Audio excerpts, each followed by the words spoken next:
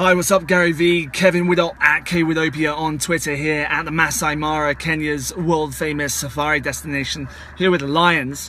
My question this week is, in a market such as this, even here, everybody has a smartphone, huge smartphone penetration twinned with very early stage social media development and promotion. What type of content driven online business would you advise to set up? Thanks very much.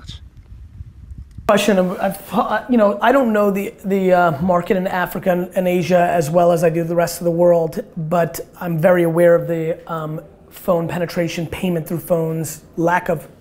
Did you see that? Yeah. That was amazing. Something just dripped. From my pipe. That's amazing.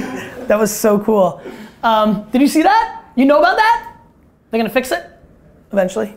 I would say that I would reverse engineer the audience. So what I would do is I would spend months in the African market, figure out what people want to buy, and I would start an online business that worked in the US or Europe that's around psychology, not just because it was the US or Europe. Certain things are tried and true human, certain things are contextual to the neighborhood, the country, the cadence, the pulse, the slang of a marketplace. So I would use my best of ability of understanding what's human, what's innately human, e-commerce, buying stuff, water needs, whatever it may be, whatever the market's interested in, and try to build around that. So to me, it's understanding the users with those phones, what they're doing. I would look at what they're doing now, whether it's gaming or music downloading or things of that nature, and then try to project what needs do they have that they're doing in a traditional way that the phone could solve. And I would look at the progressive phone markets in Asia and the US to see where they're 2 or 3 years ahead. I think a lot of people have looked at the US market and